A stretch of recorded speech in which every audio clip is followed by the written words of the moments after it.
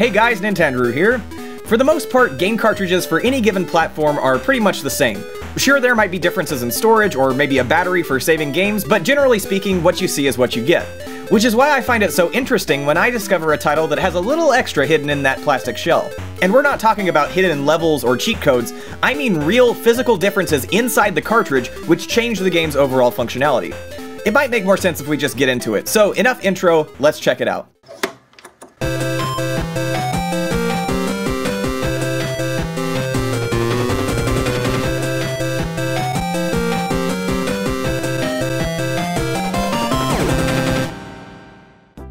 First up, I've got Space Invaders for the original Game Boy. A fairly standard title, pretty unassuming, but there's one feature that sets this game apart from the rest of the library. If you play the game on a regular Game Boy console, this is what you'll see. Like I said, it's about what you'd expect. A standard version of Taito's 1978 arcade classic with simple sounds and graphics.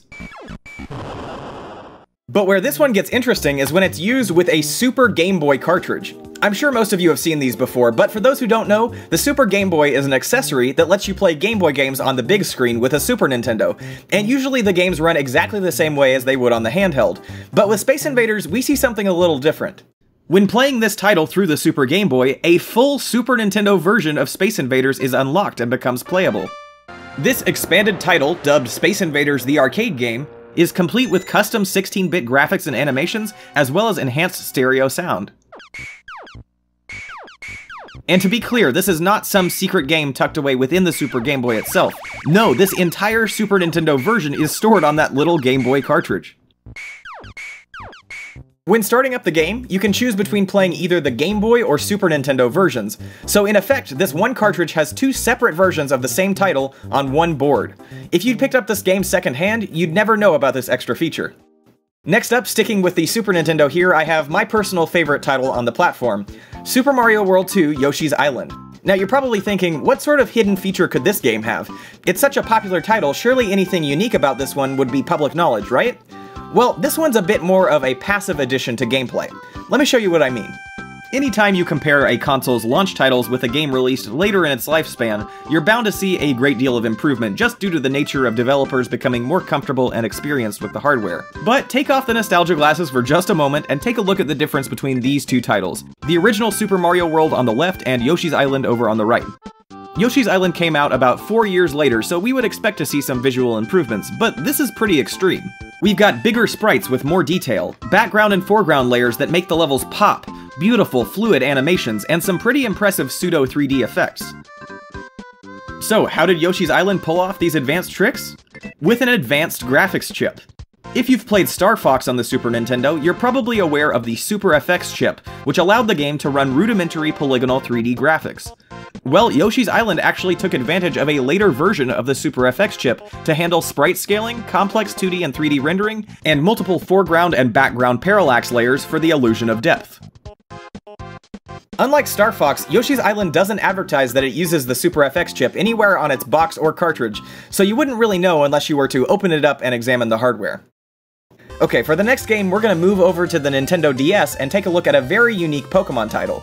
This is Learn with Pokemon Typing Adventure. If you watched my earlier video about obscure DS peripherals, this one should look familiar. Learn with Pokemon Typing Adventure is an educational title exclusive to Europe, Japan, and Australia, which made use of a special wireless keyboard for the Nintendo DS. As the title indicates, it was designed to help kids learn how to type through more than 60 levels in which the player has to type specific words or phrases to capture Pokemon. Kind of like a bizarre crossover between Pokemon Snap and Typing of the Dead. The hidden feature that sets this cartridge apart from the others in the DS library has to do with the wireless keyboard itself. While you might have assumed that it would use the DS's local wireless technology, like any standard title with download play or programs like PictoChat, the Nintendo wireless keyboard actually runs on Bluetooth and can be used with any number of compatible devices like smartphones and PCs. But you might recognize a problem there. The original DS didn't have any sort of Bluetooth support. So in order to bridge the gap, Nintendo actually embedded a custom Bluetooth adapter inside the cartridge.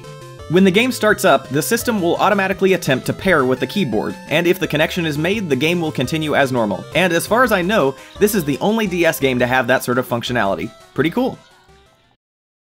Okay, next up is Gyromite for the NES.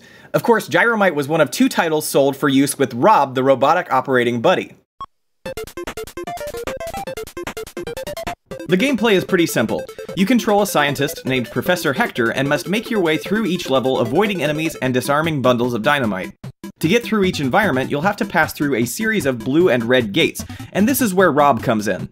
Using the robot to place a gyro on either the red or blue pedestals will activate all the gates of the same color in-game. But that special functionality is not what we're talking about here. Gyromite's hidden feature is instead a product of the situation surrounding its launch. You see, Gyromite was one of 17 NES launch titles released in October of 1985, and at the time Nintendo was struggling to have the game ready for store shelves before the holiday season. Of course, the system had already come out 2 months prior in Japan, so they were sitting on a ton of Japanese copies which were ready to go, and in order to hit their deadline, Nintendo opted to put Famicom cartridge boards inside NES plastic shells to speed up the production process and push out that first wave of launch titles. Only problem is, Famicom games have 60 connector pins, whereas NES titles have 72. So what did Nintendo do to solve this problem? They included a 60-pin to 72-pin converter inside the cartridges themselves. These converters are the only accessories of their kind to be officially produced by Nintendo, and can be modified to work with any Famicom title for use in an American NES console. And as you might have guessed, the original Famicom boards inside these early Gyromite carts will work just fine in a Japanese Famicom system as well. In reality, Gyromite is not the only title which was affected by the shortage. While Gyromite is one of the most common games with the accessory, any title from the Black Box series could potentially have a Famicom converter inside. Here's how to tell. First, make sure you've got your hands on one of those early NES titles with the standard black label. They're pretty recognizable. They should look something like this. After that, take a look at the top of the cartridge and see if you find any plastic tabs holding the shell together. A game with plastic tabs is going to be your standard cartridge with 3 security screws, and these came later in the life of the NES, so they won't have what you're looking for. If you find a cart without these tabs, it should have 5 standard flathead screws instead. That's what you want to see. Finally, take a look at the connector pins at the bottom. You should see some little teeth coming off of each pin where the board was cut out from its material, and these teeth will either be in the center of each pin or off to the side. If they're in the middle, you've got a regular US copy, but if they're over to the side, chances are you've found a Famicom adapter. Finally, for the last game on this list, we're going to step away from the world of Nintendo for just a moment to take a look at Sonic 3D Blast for Sega Genesis. This one might be a bit of a stretch, but I felt that the story behind this hidden feature was too interesting to pass up. If you're unfamiliar with the game, Sonic 3D Blast was a top-down isometric platformer developed by Traveler's Tales and released in 1996. Although the game was met with mixed reviews, it definitely has a bit of a following, and sports a distinct 90s aesthetic with its pseudo-3D perspective. However, longtime Sonic fans may be surprised to learn that Sonic 3D Blast has a secret hidden level select.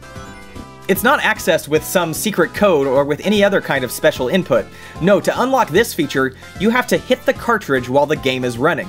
Yes, physically knock the cartridge out of place. Try this at your own risk.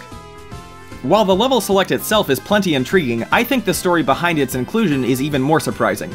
Developer John Burton recounts in a video on his channel that during the development he had a brilliant idea to guarantee the title would make it through Sega's submission process.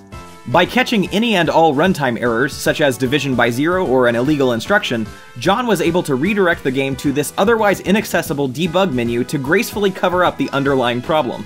That's right, this hidden feature was born out of an effort to trick the Sega Quality Assurance team if the game were to crash during the approval process. And it worked! It was years later that fans rediscovered this hidden menu by abusing their Genesis consoles and causing the game to crash by briefly interrupting the connection between the cartridge and the system. Pretty crazy. If you think that's cool, I highly recommend you check out John's channel, Game Hut, for more programming secrets from the early days of Sega. There's some really cool info over there, and as usual, I'll leave a link in the description below. Thanks so much for watching, guys. I hope you enjoyed this look at a few game cartridges with hidden features. Let me know down in the comments if you'd like to see more like this one, and I might have to do some sort of a part 2. Of course, if you did like the video, please consider subscribing to Nintendrew for all sorts of cool gaming content, and make sure to share it with any friends who might find it interesting. It really helps out the channel more than you can imagine. Otherwise, I'll see you next time. Bye! Hey guys, thanks again for watching and for making it all the way to the end of the video. If you like this one, here are 2 more videos you might like as well. As always, if you like what I do and would like to help out the channel, I've got a link to my Patreon on the right side of your screen. And otherwise, I hope you'll look forward to the next one. Take care!